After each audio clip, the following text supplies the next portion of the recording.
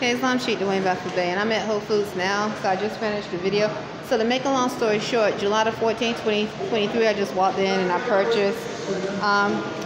If you are among a population that's known to cause people to get sick, if you are among a population and you know that the goal and the agenda is to send forth sharp pains, because you know this has been going on for a long time. This is the agreement with those. Now this is just a thought. So when President Nixon decided to not back the dollar bill by gold anymore and to use oil according to some resources, where the money, the dollar bill doesn't have any worth unless it's backed by oil. And then eventually, maybe there were some oil taps here, but eventually all the oil taps are owned by foreigners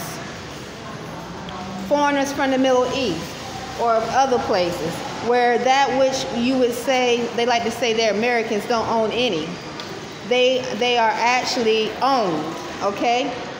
So if you have put the people on the landmass in debt, you are using them indebted to a foreigner because of a deal you made, which definitely in spiritual, as a spiritual practitioner, would be considered a very extremely unclean spirit. What would be some of the things you would do to keep the flow of money? So now we know we're among those that can cause sickness.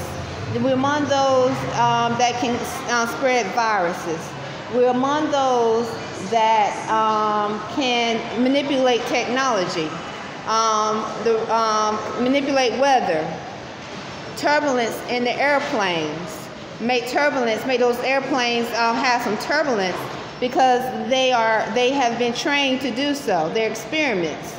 So if you have indebted the people without them knowing, because they're outside of natural law. Many people saying they're white, people saying they're black, they're Negro, African American. People are outside of constitutional law, or they're lab experiments that we don't know we're among. What would be a way to pay them? Okay, so getting back to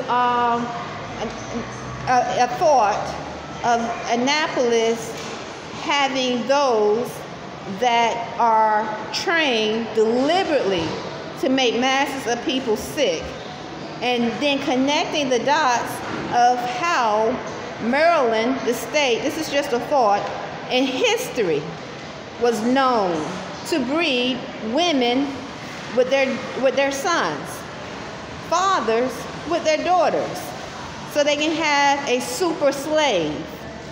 That's an experiment. And then they would send them to different states to work, okay? To work as slaves. What is the difference in that and then sending lab freaks to different states to make people sick? Islam. So you're not going to be embarrassed that you can see spiritually and you know someone is making someone feel pain internally, a healthy person. Why would you feel bad if you already know what the deal is in Annapolis? Why would you feel bad?